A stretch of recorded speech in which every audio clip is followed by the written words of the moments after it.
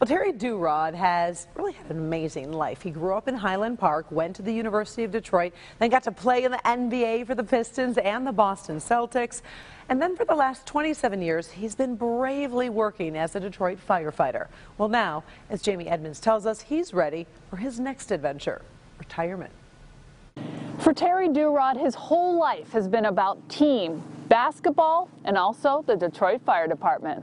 Terry Duerod has worn a lot of uniforms in his day. Yeah, but first one, when I was in middle school, I played at Ferris Middle School. In the late 70s, it was a Titans jersey and a number 42.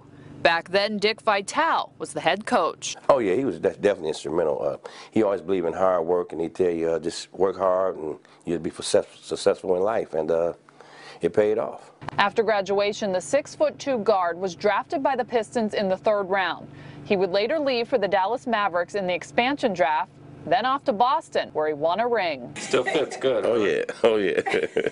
After a few years, Terry says it was time for a real job. Enter the Detroit Fire Department and a brand new kind of uniform. I was like, wow, you know, I met a lot of guys, a lot of camaraderie, and you meet a lot of guys that's just, oh man, awesome guys on the job. So, you know, it was a great ride.